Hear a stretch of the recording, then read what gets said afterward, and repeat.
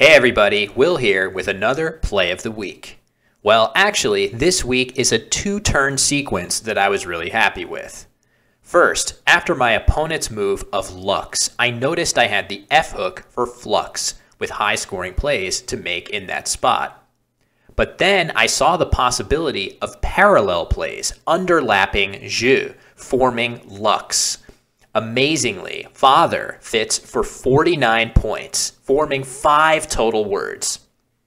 Luckily for me, I drew the first blank, and after my opponent's move of Oily, I saw that I could play Working and Roily for a great score, but that left the triple word score wide open, so I kept looking.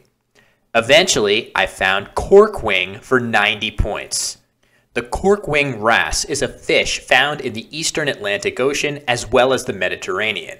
I'm glad I was able to reel one onto the board in this game.